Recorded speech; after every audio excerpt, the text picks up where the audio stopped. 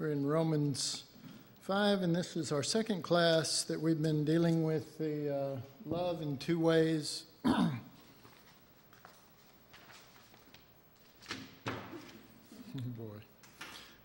And we would like to finish this area, Lord willing. All right. So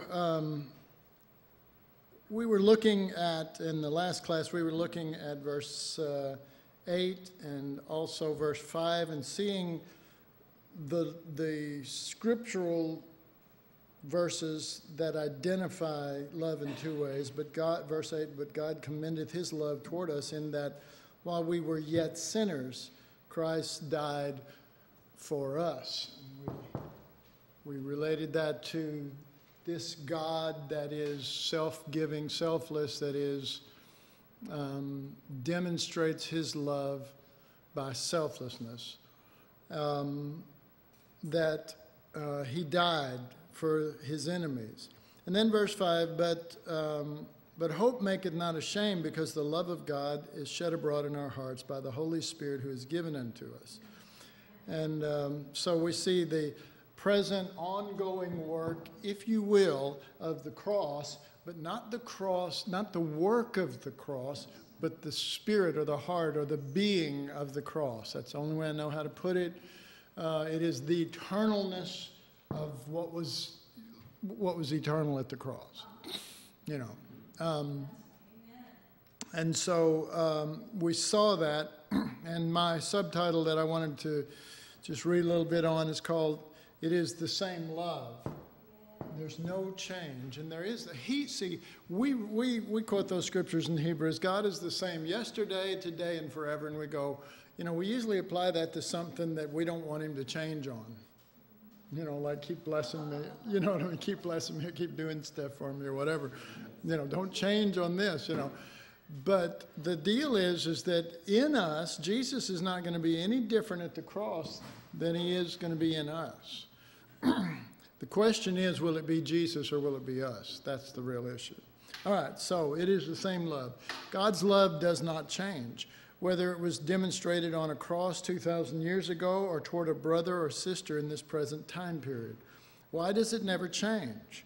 It never changes because we have been given the same life. The same life that died at the cross, we have that in us. His name is Jesus. In fact, the next line is, "It is Jesus!" Exclamation point. Jesus' life was given at the cross for ungodly, undeserving people, and he responds the same way in us, if allowed, toward the unjust and undeserving of our day. The key is Jesus, and the means is allowing the love that we who are ungodly received at the saving of our soul to become givers of it and not just receivers of it. Does that make sense? That right here, right at the cross, we'll come here and we'll come on our knees and we'll say, oh, beautiful Jesus, oh, beautiful Lamb of God, that you would give yourself for my sins and my transgressions and my bad attitudes and my, unjust actions towards people who don't deserve it. And thank you for doing that. But we don't want to just take that same reality from the eternal himself and apply that through us. We just want it applied to us. Oh, just save me and bless me and help me and do all this stuff for me. But that person, get them, God. See, there's no mercy. And that was one of the things Jesus was trying to deal with the Pharisees. I mean, he says, you do that, you tithe mint and julep and all this kind of stuff, and you do all these things so intricately, but you leave off mercy and justice and that kind of thing. And why would Jesus even bring that up? I mean, why would the Son of God be so petty as to say something like that? Well, to him, it's not petty. To him, it's not petty. To him, it's either him or us, and we're in trouble if it's us. I don't mean it's him against, I mean it's either his life or our life, and we're in trouble if it's our life. Because we will work up, like the Pharisees, we will work up a list of things that we can do on our own and gain what by it? We will gain confidence, and we will boast in those things. Where are we at? Romans 3 and 4 again, right back there.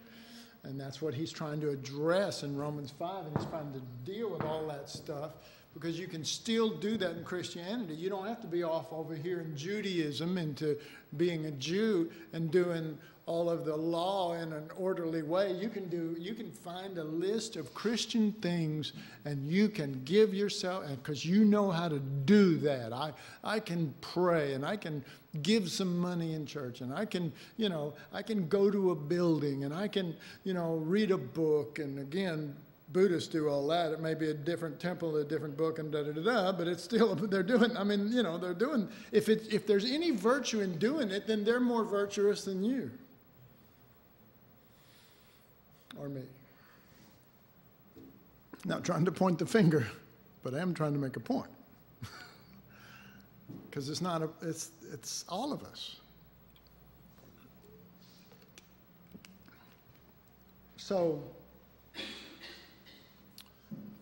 So Paul is advancing. Romans 5 is an advancement. It's an advancement on what Romans 3 and Romans 4 were addressing, because he was still having to deal with boasting and self-confidence up till then. And now, and we haven't got to it yet, but we will. Now we're going to see, in those chapters he says, where is boasting then? By the law of works? No, but by the law of faith. But here is not the law of anything, it's just his life. All right, so I'm going to read that last sentence again. The key is Jesus, and the means is allowing the love that we who are ungodly receive to the saving of our soul to become givers of it and not just receivers of it.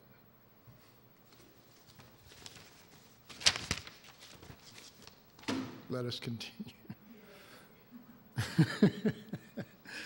Y'all feel good. I turned a page. Yay. Since we all know that God crucified his own son just to reconcile enemies to himself, he will continue to act in the same way and will still do that if he is in us in the present. All right. What does that mean? Well,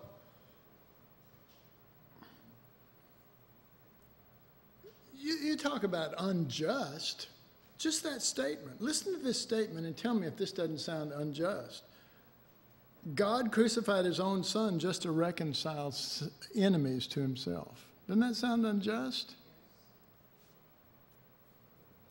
But in God, in the Godhead, in Father, Son, and Holy Spirit, and how they operate, they are of one heart and one spirit and one mind and one way and one being, and it's not foreign. It's not foreign elements to them. I'm telling you, it's not. That's who they are, and that's how they function. So, the Father says, look, I'd like to reconcile all those guys who turned on you to me. So I'm going to, how about this? I send you down to the earth, and they just really treat you really bad, and then they kill you. And, are you up for that? And Jesus goes, will it work for them? Yeah. Well, let's do it. God is love. Sure. Yeah. But you try that with your brother or sister. Hey, you know what? I think, what I'm thinking about doing is, having you put to death so that the people that have been really mean to me and you can be my best friends. Are you up for that? And you go, heck no. No way. Okay. But there is that which would say, yes, Lord. And that is being conformed to the image of Christ. That is Christ in you, the hope of glory, the hope of glory, the hope of glory. Where'd we hear that phrase, glory, and the hope that God would get glory? Well, yeah, okay. So into this grace in which we stand and rejoice in hope of the glory of God. Romans 2. Rejoice in hope of the glory of God. And then verse 5, and hope maketh not ashamed. Okay, so he's rejoicing in this hope. Listen carefully. He's rejoicing in this hope that God's going to get glory. Okay? And then he starts talking about going through all this tribulation and stuff, but coming through it in a proper spirit and way that will give God glory. But he says, we have hope for the glory of God. Now listen to this. We have hope for the glory of God, verse 5. And hope does not disappoint, or hope does not make ashamed, because we got something more than hope for the glory of God. We've got the love of God, the nature of God shed abroad in our hearts, whereby we can handle all of this stuff that he just mentioned. In between. It's the sandwich. Hope of glory of God.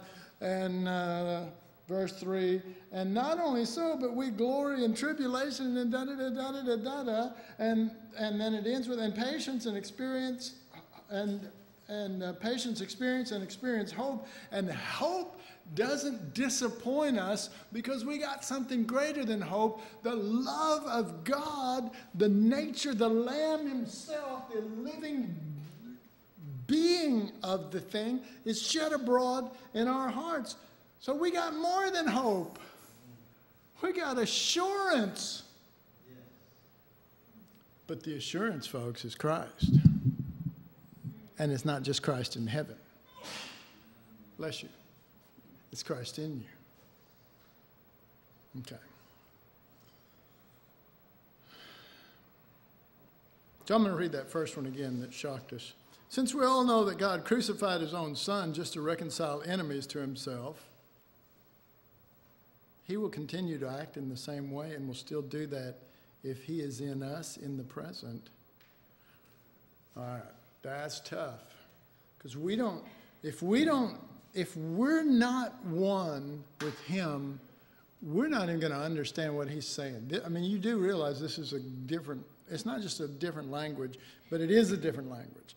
But it's also a different mindset, and it's, that's why he said to us, let this mind, which was also in Christ Jesus, who thought it not robbery to be equal to God. He goes through the whole process again, but he's saying there, and he's saying here, let this self-giving, self-sacrificing one be in you, because I'm going to need you down the road to help me reconcile some enemies. I'm going to need you to stand ready to go to the cross. I'm going to need that. Well, we say, well, don't do it at an inopportune time, Lord. I'm up for that, but keep it far enough away where I don't have to think about it, and when it does come, don't let it be where it would mess up anything that's important to me. Okay. Well, that's human nature. He died for ugly sinners. That same beautiful life now lives in us. Just as God continues to save unworthy souls, so we continue to let his love flow out of us toward believers who are unworthy of such love. Believers. Oh, well, did I say? Oh my God, I said believers, not sinners. Just as God continues to save unworthy souls, so we continue to let his love flow out of us toward believers who are unworthy of such love. You do realize there's none worthy, no, not one. There's none, none of us. He already made that plain. See, that's the good thing. If we build chapter 5 on 4, and we build 4 on 3, and we build 3 on 2, and 3 on 1, then what we're going to end up with is one message. And we'll grow in the midst of it, which is Pretty cool. We get to grow. But not just grow spiritually. We grow into wherein we stand. In the grace wherein we stand. And we grow up into that. And that's what it says in Colossians and Ephesians. To grow up into him in all things, who is the head. That's why he's the head of the body. And to grow up into the head, see, everybody's trying to grow up in spiritual things. I want to learn how to pray for the sick. I want to learn how to be a missionary. I want to learn how to do this or that, all these ministry things. And we learn them all, but we never grow up into the head. So it's still us for God instead of the love of God shed abroad in our hearts. Okay, whether it is at the cross or at work in us, it is still God's love, the unchangeable, the eternal. Our only true hope for releasing it to unjust brethren is to grasp the depth of the death Jesus died for the ungodly. You're not going to fully know what you have until you see it at the cross. We didn't even know. They called him Elohim and Jehovah and all that. None of that nailed the nature of God. Still doesn't. Didn't. We say, well, Jesus, but you know, the Jews call him Yeshua and the Mexicans call him Jesus. There's no other name given under heaven. Is it Jesus or Yeshua or which is it?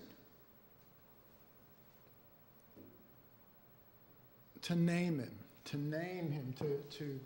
know who he is. That's the goal. That's the goal.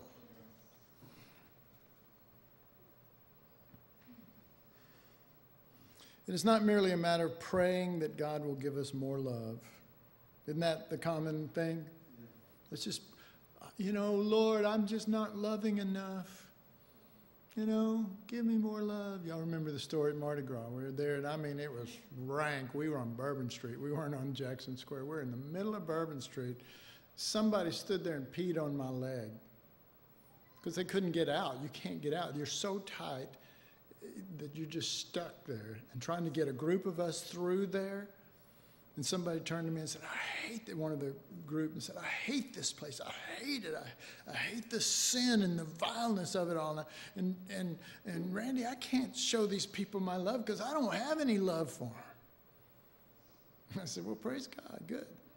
He went, what? I said, you didn't come here to show them your love. You came here to show them Jesus' love.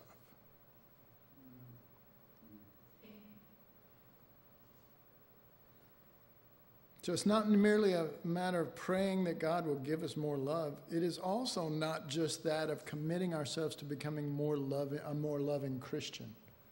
That's the other thing. Well, okay, I'm going to become more loving. You know, even if you did, it's still not this. It's still not the original. It's a copy. And a copy doesn't last. You keep making a copy of a copy, and pretty soon it doesn't look anything like the original.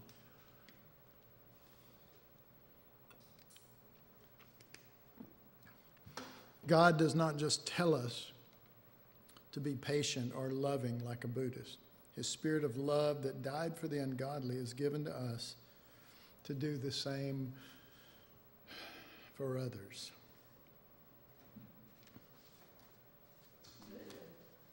Oh, I'm still got all this. Don't get your hopes up. But we're doing pretty good, actually. All right. Remember, I told you at a certain juncture that we would talk about this boasting and confidence because it's a huge part of it even goes all the way to chapter 1 of Romans about the confidence and boasting. And so Romans 5 is bringing us into a new level of confidence, And that confidence that we have is because it is not in ourselves. You know, I think throughout all our life, we will constantly be learning, number one, that we're not adequate enough. Number two, he is. The key is to get to a place where, like, Jacob, I used him as an example in our last class. The key is to get to a place where you wrestle with God because you think that you got something, I mean, you're wrestling with him. You wouldn't wrestle with him if you didn't think you could win. Right? You just go, hey, let's not do this. I know, I mean, I've seen that in Oak Cliff a few times. We used to have this drive-through place, and you drive around and around, and it'd be full of people out by their cars and stuff, and one of our guys throws something at somebody, and they run in front of the car, and then his big brother comes out, and he's just humongous, hey, and you go, never mind, sorry there, buddy, But, in the Lord, we don't do that. David saw Goliath, and he went, hey, same kind of spirit and attitude that Caleb had. These giants are bread for us. Bread for us. Yummy. Is that our attitude when we see a giant? Get some bread tonight. Or is it, oh my God, I can't do it. I'm not adequate. Lord, why would you put me in this situation? Be gone in the name of Jesus.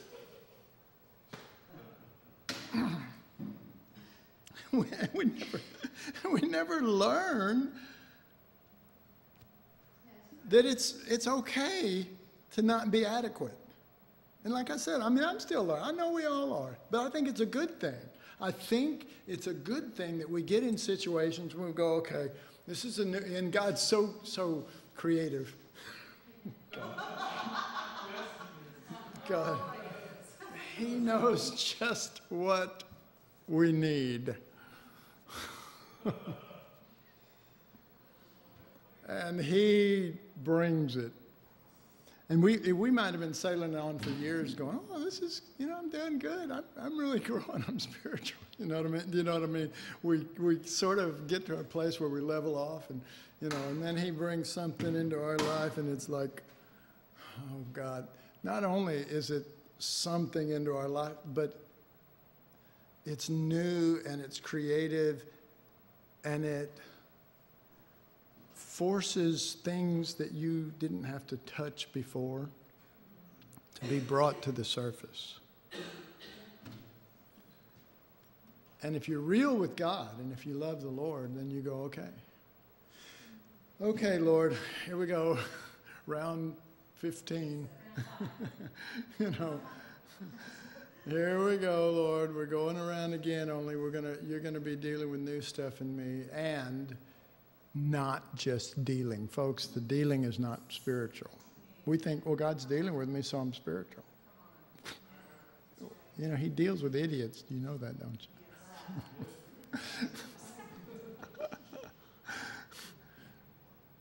I'm talking about me. But he does that. He brings you into that dealing so that things that couldn't be touched by the previous dealing or the dealing before that or the dealing before that, you would be confronted with, and you go, okay, I'm going to need you again, Lord. I'm going to need you. I'm going to have to, I'm going to have to go through some stuff here, but I intend on being with you.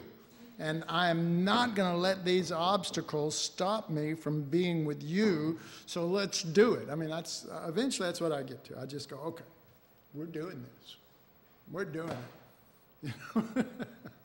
And he's precious, but he doesn't slack off. Do you know that? I mean, he doesn't, when it's what we need and the timing of what we need, he'll keep at you. If it can be put off, fine. But sometimes it's, Father, take this from me, but, I just want you to know you can't take this one away, then do it. Do it. Do what you got to do. All right, so prior to this, we have shown from Romans chapter 1 through 4 that man has different reasons for having confidence and for which he boasts. We know that the natural man will rely upon his or her looks, cleverness, abilities, etc., to gain confidence and maintain stature among its peers. These things that give confidence are usually used in a manner to show up others, making others feel inferior and us feel confident. I'm smarter than you implies that you are dumb, uneducated, and inferior.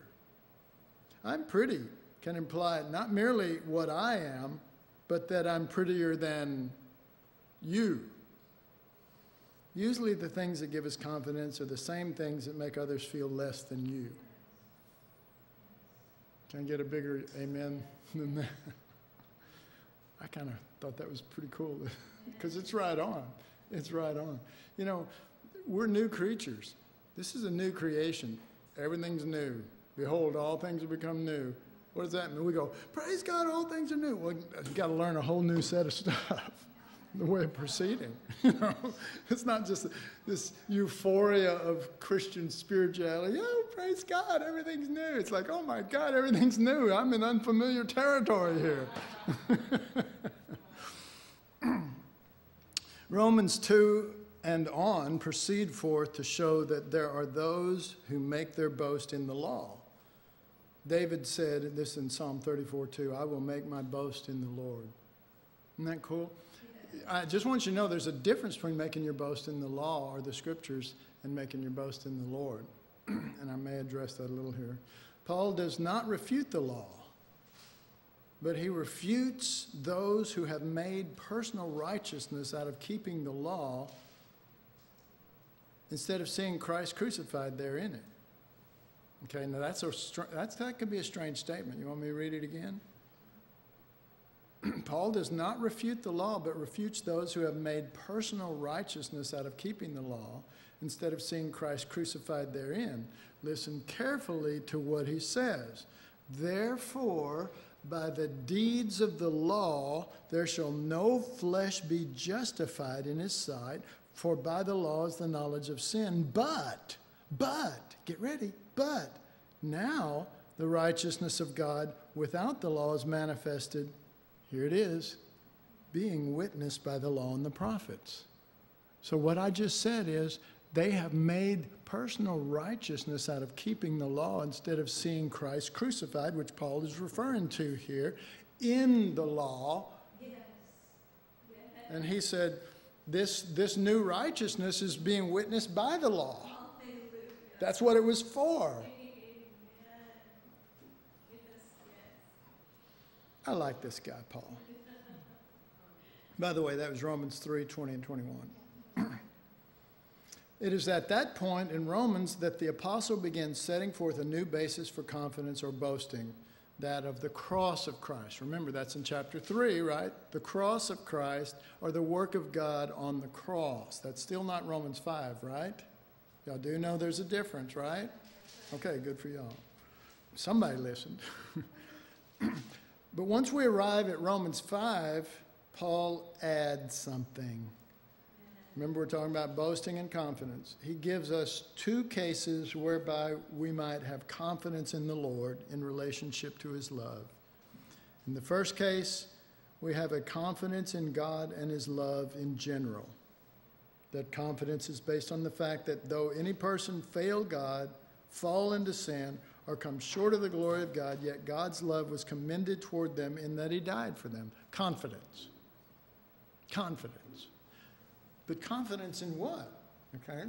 Yes. Confidence in the work of God. But what? Look at the cross. Again, what brought it into existence? The God of love. The God of selflessness brought that into existence. So in truth, our confidence is not in the work of God, it's in the character or the nature of God that brought it to pass. Okay? That's important.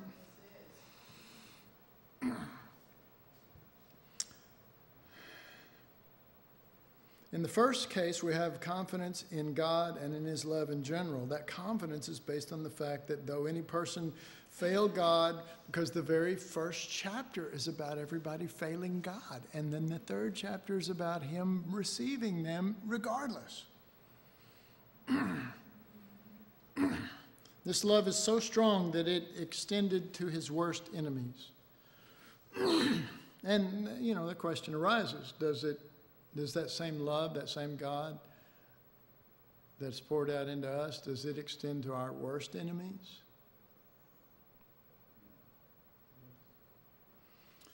The ungodly can trust that God's love will not be removed.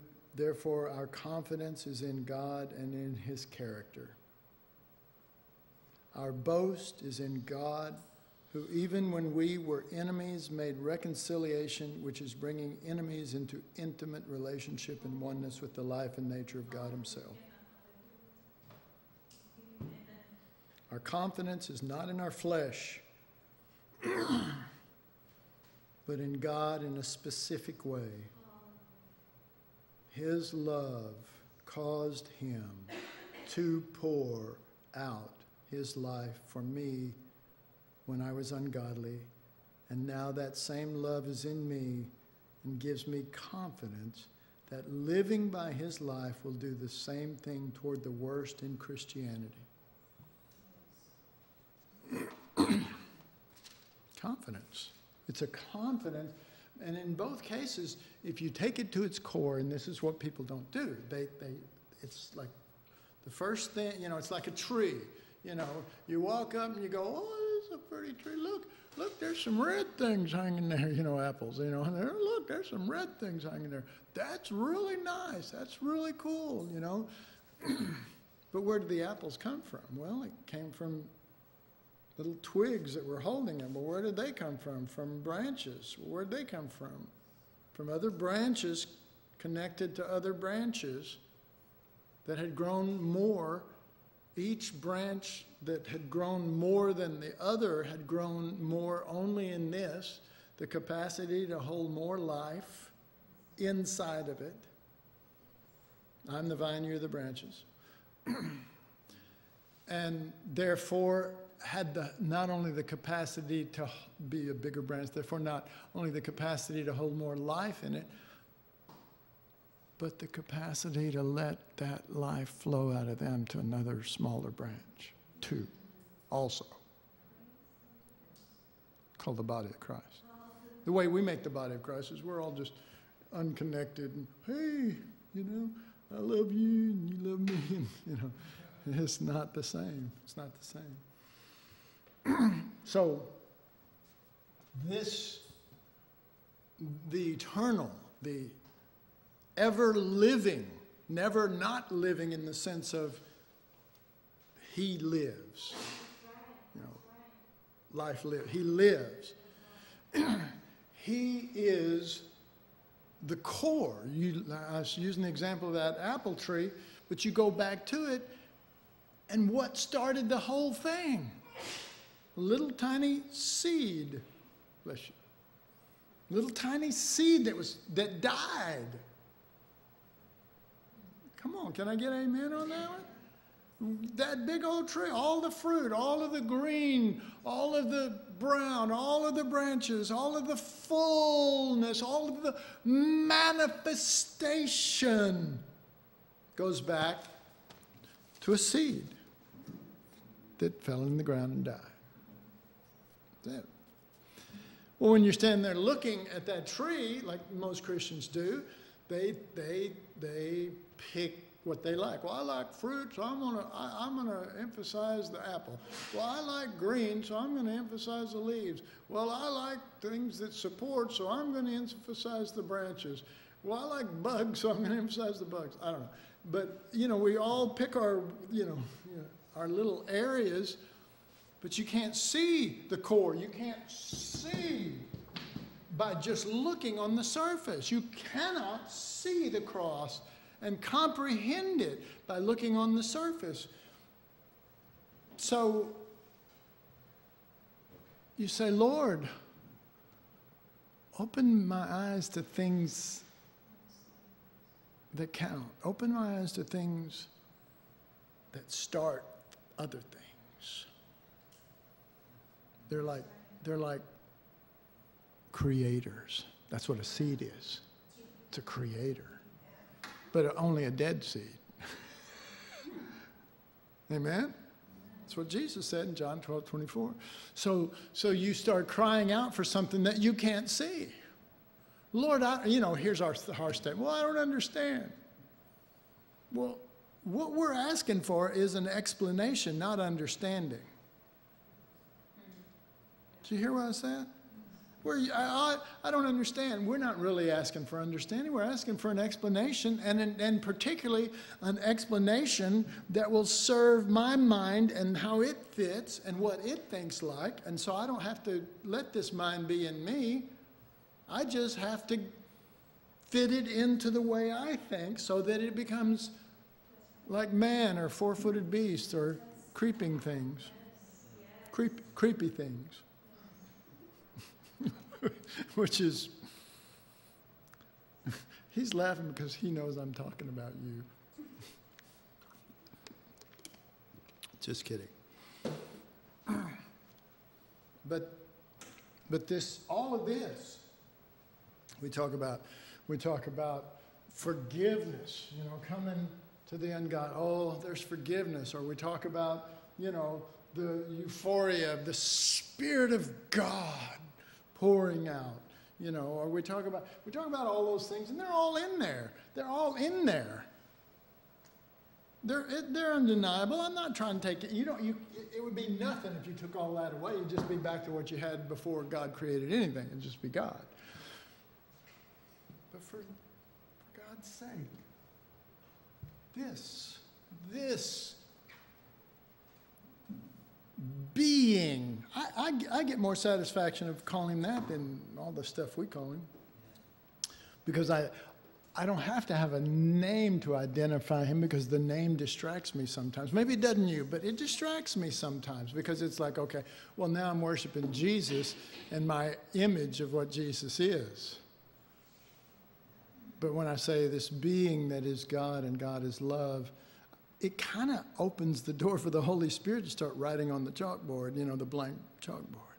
He goes, okay, here's a God explanation of who he is. See, that's the Holy Spirit. He came to give us God explanations of stuff, and we're just hearing teaching. We're missing it. And, again, fitting it into our theology, or fitting it into, well, my mind works like this, and God's mind is so different from me, and it's confusing, and da-da-da. Just stop asking for explanations. No wonder it's confusing. Start crying out for understanding of him.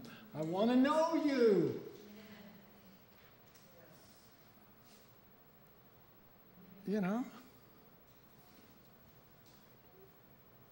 So, all of this happens and flows the way it flows because in the beginning, at the very beginning, at the start, God. He didn't try to explain it in Genesis. He didn't. He tried. In the beginning, God. Or John 1:1. All things were made by him. So we go, yeah, trees and little animals and, all things from wood. It's all made by him. Oh, he's such a sweet creator. What does him being a creator like that have what influence does that have on you other than you get to wake up to another day or something, stuff? This, in the beginning, God, creator, and what it produces of all of these aspects that's on this chart on the board. And more, obviously, this is nothing. You go back to the source. You go back to the source and you say, Holy Spirit, teach me the source. Teach me the being. The being, not the teachings of the being.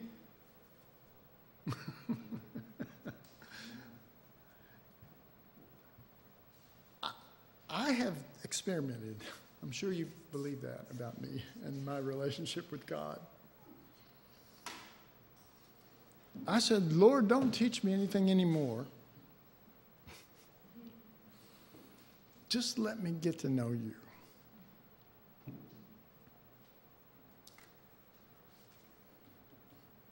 People think I'm crazy sometimes, and so do I. I do. I think I must be crazy. But he responded to that. And it was special. Because it was like, okay, hey, you mean we're not going to talk theology? That's kind of God's response. Great, let's just, you know? And then he can take the word and he can take examples like all this on the board and he can say, okay, you see this right here? This isn't something that I give to you. This is me in you. This isn't something I did for you. This was the greatest manifestation of my being and what I'm like on the whole planet.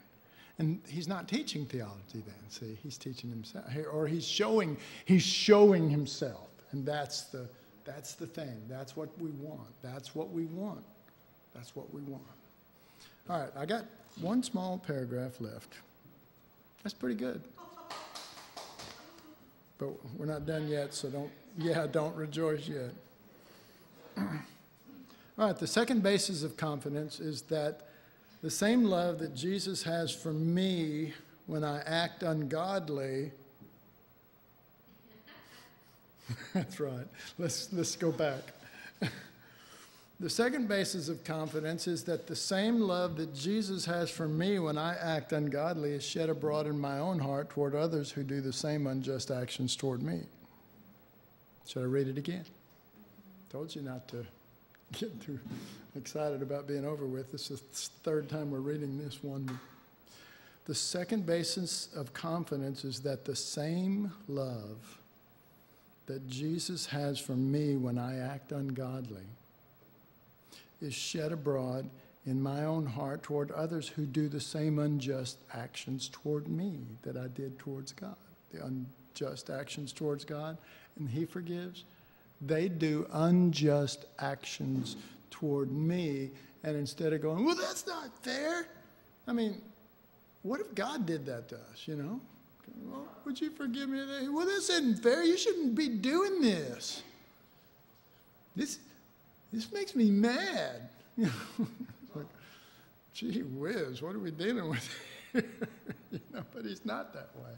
He says, I forgive you. I not only forgive you, I accept you. I bring you in as recognized in Son, by the Son, because you're in oneness with the Son.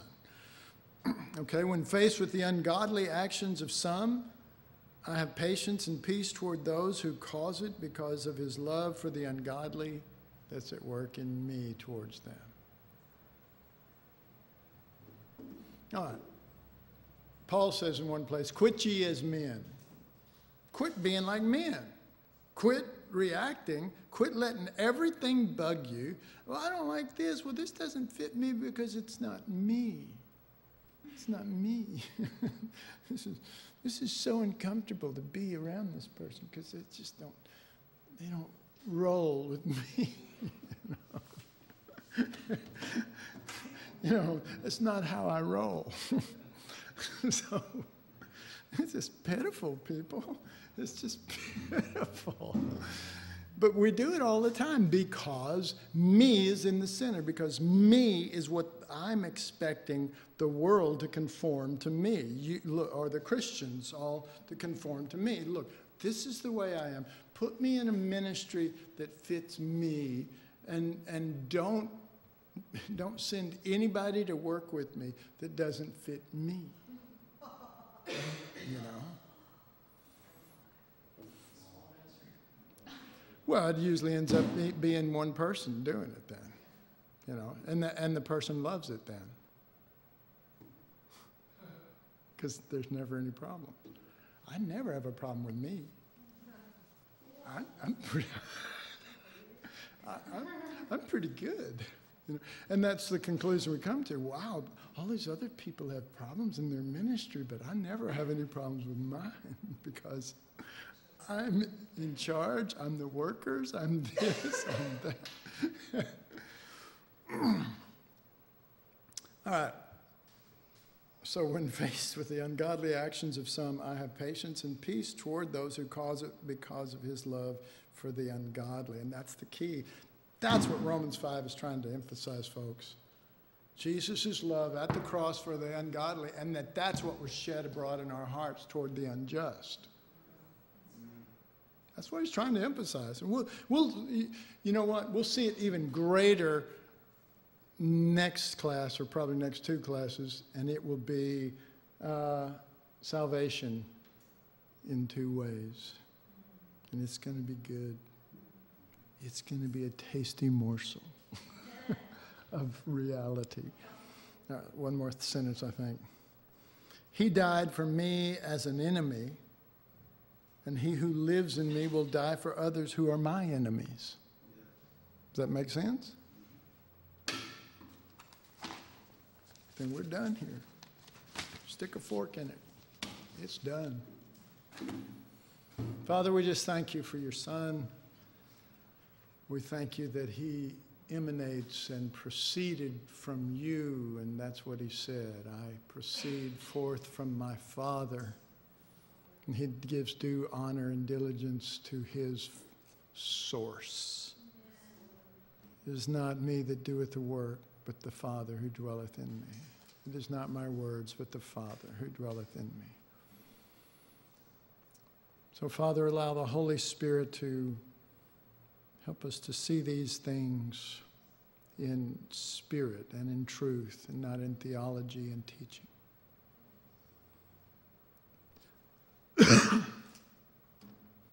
Allow your Spirit.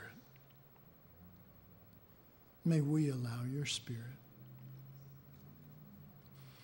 Holy Spirit, I'm sorry, we're sorry for the times that we box you in and hold you back and push you off because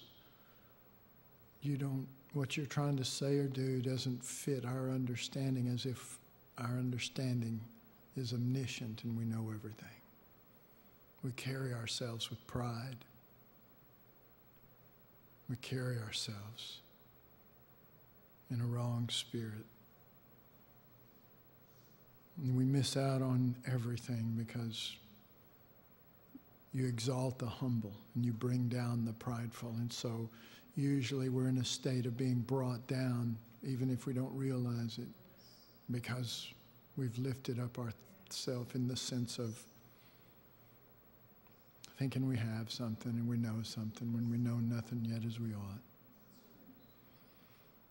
Lord, give us that heart to passionately want Christ to fill us, not just go through the motions of Christianity, but to passionately want you, Lord Jesus, to be the life, the breath, the mind, the motivation. Because if it's not you, we're not a body, we're just a carcass. We need you as the life. We need you to fill us in every part. We love you. Yes, Lord. Yes, Holy Spirit. Jesus, we passionately love you. Thank you for your grace and your gentle manner when we don't deserve it. We don't even recognize it. Thank you, Lord. Thank you, Jesus. Thank you, Father, for putting up with wild kids that don't come to you and want to flow with your family spirit. Lord, we ask you to continue to bring us into all of the reality wherein we stand by grace. We ask you to do it not in our name or our goodness, but in Jesus' name. Amen. God bless you, Father.